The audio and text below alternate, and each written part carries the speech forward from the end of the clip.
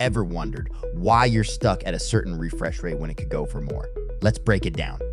First off, it's important to check your GPU's frame rate capacity.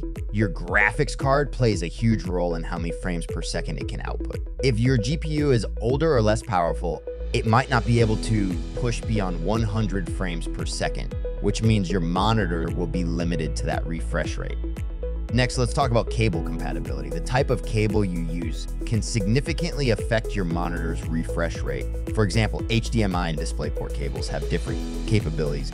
If you're using an older HDMI cable, like HDMI 1.4, it may only support 100 Hz at 1080p. On the other hand, HDMI 2.0 and DisplayPort can handle higher refresh rates, so make sure you have the right cable for your setup.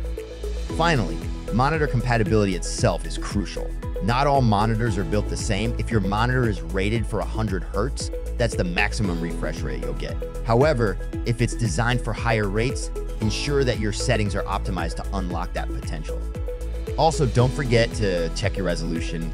Higher resolutions can limit refresh rates, but this isn't always the case. For instance, 4K monitors may cap you at 60 Hz, while 1080p monitors often allow for higher refresh rates. So if your monitor is stuck at 100 Hz, remember to check your GPU capacity, the compatibility of your cables, and the specifications of your monitor.